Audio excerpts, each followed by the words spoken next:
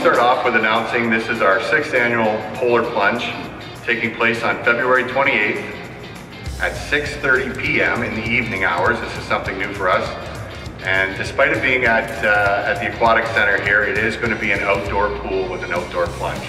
So on behalf of the college and President France, the story continues that we as Saints, St. Clair College Saints are in our community, that are doing as much in the community as community saints, partnering with organizations and events to bring goodwill and raise money in this community. As an added incentive this year, of course, we will have a nice warm area for them so they're not waiting outside.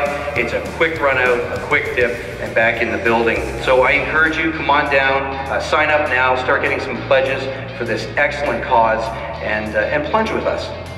Through Special Olympics, people with intellectual disabilities discover new strengths and abilities, skills and success, all via the power of sport. These athletes find joy, confidence, and fulfillment on the playing field and in life. The Windsor Police Service has been a proud supporter of the law enforcement torch run for Special Olympics for over 30 years. I'm proud of the efforts of my team and of all of the officers who support this great cause. I encourage everybody to either participate or sponsor somebody who is going to jump.